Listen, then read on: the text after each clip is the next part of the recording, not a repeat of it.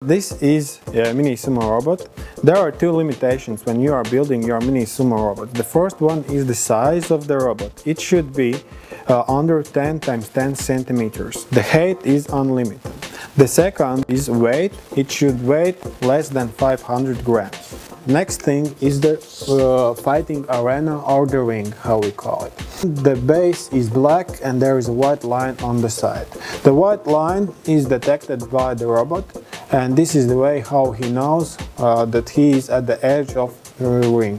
If he falls out, this is a lost game for the robot. Next thing, there are two lighter lines, and these lines are used for the robots and the judge in the competitions to place the robots on the sumo ring.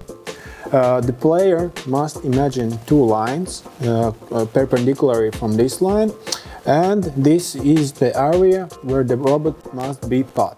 There are two different ways seen in the competitions. First one is that you can use all of this area. The second is that you can use area only touching the white line. For example, the judge gives command 1, 2, 3, and you place your robot like this. Everything is good, you are in the area, the robot is touching the white line.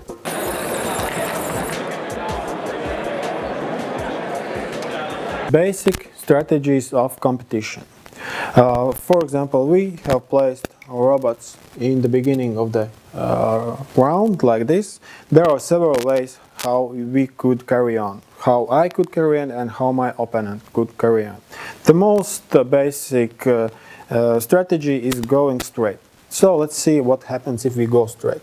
So maybe the programmer has changed the speed as well. So this robot went slower, went less distance, and this could have gone different ways. For example, I could have gone to the right.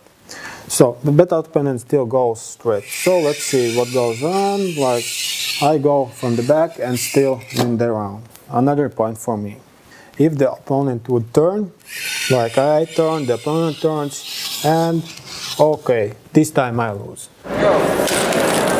Okay, 1-0.